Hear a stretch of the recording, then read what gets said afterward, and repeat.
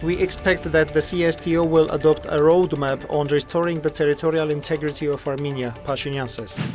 I confirmed my participation in upcoming trilateral summit in Sochi, Pashinyan informs. Armenia's foreign minister presented the situation in the region to Pope Francis. Ararat Mirzoyan spoke in Vatican about the need for immediate release of Armenian prisoners of war. Azerbaijan has been keeping Stepanakert airport closed for 30 years, Ombudsman of Artsakh says. Direct dialogue between Armenia and Azerbaijan is key to resolving issues and to reaching a lasting peace, Ned Price. Iran's military exercises cause concern in Azerbaijan. Iran imposes sanctions on EU individuals and legal entities. Europe is running out of time to act on gas before winter, Bloomberg.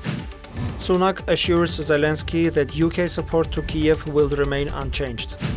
The Pope proposes that Zelensky and Putin meet in the Vatican.